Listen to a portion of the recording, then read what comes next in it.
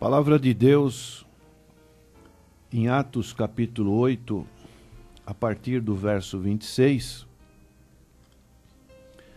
o apóstolo Lucas faz menção de um encontro entre o diácono e podemos também dizer evangelista Filipe com o eunuco etíope. Diz o texto de Atos 8, 26. E o anjo do Senhor falou a Filipe, dizendo: Levanta-te e vai para a banda do sul, ao caminho que desce de Jerusalém para Gaza, que está deserto. Aqui nós encontramos algumas observações que são importantes para a nossa meditação. Encontramos o anjo do Senhor.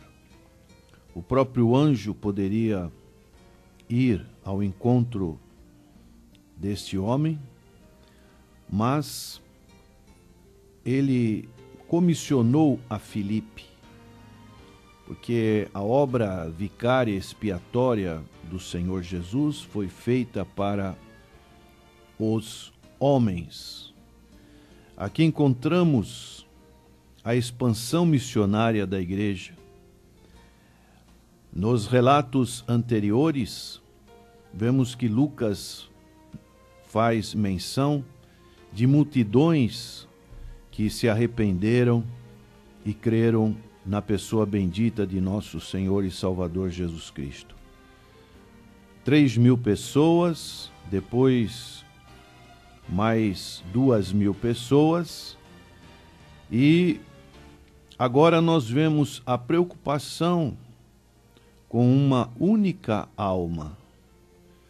Então, é dever de todo cristão compartilhar o Evangelho não somente com multidões, mas também de uma maneira individual. E levantou-se, no verso 27, diz, e foi. E eis que um homem etíope, eunuco, mordomo, Mor de Candace, rainha dos etíopes, que era superintendente de todos os seus tesouros, e tinha ido a Jerusalém para adorar. É interessante o fato desse homem ser eunuco. Conforme determinação de Deuteronômio, capítulo 23, verso 1, nos fala que nenhum castrado poderia entrar no lugar da tenda da congregação. E aqui nós vemos o que também podemos fazer menção em Isaías, capítulo 56, no seu verso de número 3, diz que assim, e não fale o filho do estrangeiro se houver chegado ao Senhor, dizendo: de todo me apartará o Senhor do seu povo, nem diga o eunuco, eis que sou uma árvore seca. Porque assim diz o Senhor a respeito dos eunucos, que guardam os meus sábados e escolham aquilo que me agrada e abraçam o meu concerto. Também lhes darei na minha casa e dentro dos meus muros um lugar e um nome, melhor do que o dos filhos e filhas. O nome eterno darei a cada um deles, que nunca se apagará. Então encontramos a misericórdia de Deus, e assim, essas questões, elas foram superadas, e este eunuco mordomo de Candace, ele tinha um grande interesse, e como diz aqui no verso 28, ele regressava e, assentando no seu carro, lia o profeta Isaías. E disse o Espírito a Filipe, que coisa interessante e importante. O Espírito, conforme Romanos 8,14, ele nos fala que nos guia, que aqueles que são filhos de Deus são guiados pelo Espírito Santo de Deus. Então o Espírito Santo guiou a Filipe e pôde dizer: chega-te, e ajunta-te a esse carro. E correndo Filipe ouviu o que lia o profeta Isaías e disse: entendes tu o que lês? Então é muito importante também essa parte interpretativa da palavra do Senhor. Quando o Senhor ele encontrou com 2 discípulos que, apesar de todo o ensino que o Senhor tinha deixado, eles não tinham um entendimento correto das Sagradas Escrituras no seu Antigo Testamento, a respeito do servo sofredor. E assim, esse eunuco pôde dizer no verso 31, e ele disse: como poderei entender se alguém me não ensinar? E rogou a Filipe que subisse com ele e se assentasse. E o lugar da escritura que lia era este: foi levado como ovelha para o matadouro, e como está mudo o cordeiro diante do que o tosqueia, assim não abriu a sua boca. Na sua humilhação foi tirado o seu julgamento, e quem contará a sua geração? Porque a sua vida é tirada da terra. Ele estava lendo o profeta Isaías no capítulo 53, especialmente no verso 7 e 8, que nos fala de um conceito de sacrifício vicário, um sacrifício substituto, um sacrifício expiatório, de que desde a palavra inicial de Deus, conforme o erro de Adão e Eva, Deus providenciou roupas para Adão e Eva, e no Gênesis capítulo 3, 21, fala da parte de vestimentas. Deus sacrificou animais para produzir vestimentas que pudessem fazer uma forma de justiça diante de Deus.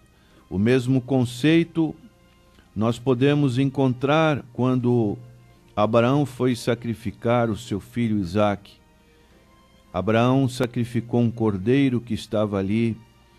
Então, também podemos ver a mesma simbologia em Êxodo capítulo 12, na Páscoa judaica, quando o povo de Israel saiu do cativeiro egípcio, e dessa maneira aquele sangue que foi aspergido nos umbrais e nas vergas das portas simbolizavam o sacrifício da libertação do povo.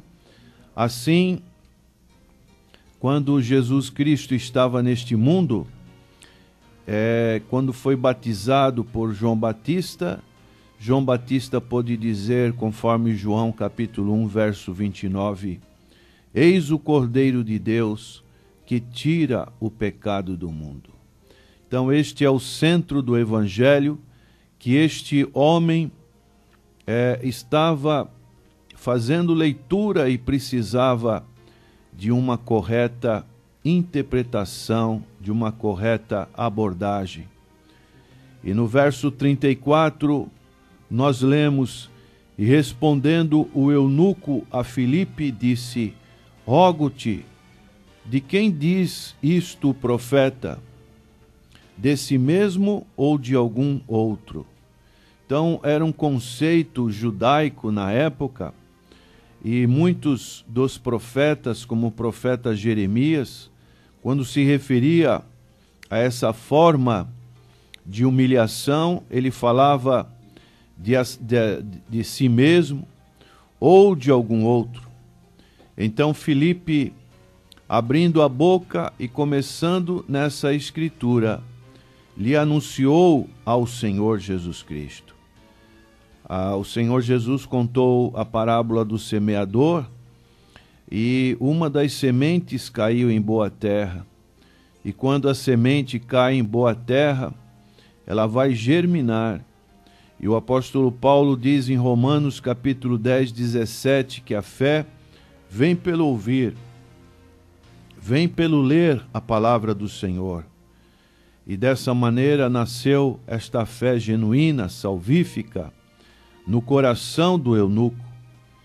E na continuação da narrativa bíblica, diz o texto: e indo eles caminhando, chegaram ao pé de alguma água, e disse o eunuco: eis aqui água, que impede que eu seja batizado?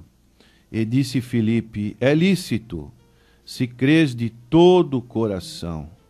Isso é uma referência que depois podemos encontrar aos Romanos, capítulo 10, verso 9 e 10, que diz: a saber, se com a tua boca confessares ao Senhor Jesus, e em teu coração creres que Deus o ressuscitou dos mortos, serás salvo.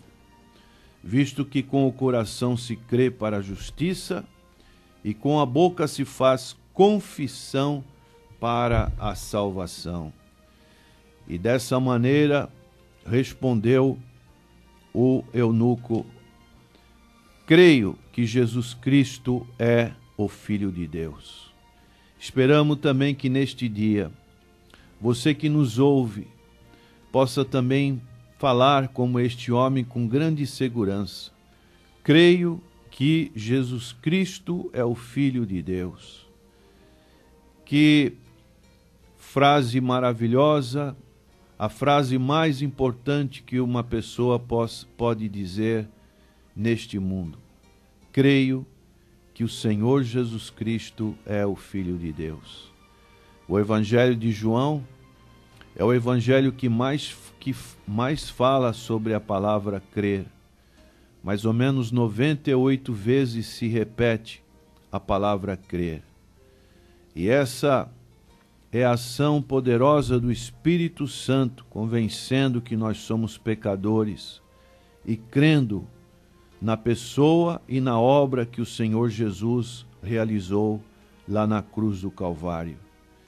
E mandou parar o carro e desceram ambos à água, tanto Filipe como o eunuco, e o batizou. E quando saíram da água, o Espírito do Senhor arrebatou a Filipe, e não ouviu mais o eunuco, e jubiloso continuou o seu caminho. E realmente, quando aceitamos o Senhor Jesus Cristo, o nosso coração se enche de alegria e felicidade. E como diz o hino da harpa: dia feliz, quando em Jesus me satisfiz. E Filipe se achou em Azoto, e indo passando, anunciava o evangelho em todas as cidades, até que chegou a Cesareia. Essa era a função da igreja primitiva e desses homens que Deus capacitou com grande poder e graça, anunciando o evangelho do Senhor Jesus Cristo. Que Deus possa te abençoar neste dia. Que possamos continuar também com esse ministério de anunciar o evangelho, e os efeitos deste evangelho sejam sobrenaturais nas vidas daqueles que nos ouvem. Vamos orar. Senhor nosso Deus, agradecemos por essa narrativa bíblica deste encontro do evangelista Filipe com o eunuco de Candace. Ó Deus, aqui vemos a simplicidade do evangelho e a ação poderosa do teu Santo Espírito no coração. Ajuda o teu povo a realizar a mesma obra e que muitos corações também possam crer no Senhor Jesus Cristo como verdadeiro Filho de Deus. É a nossa oração, agradecidos em nome do Senhor Jesus. Amém.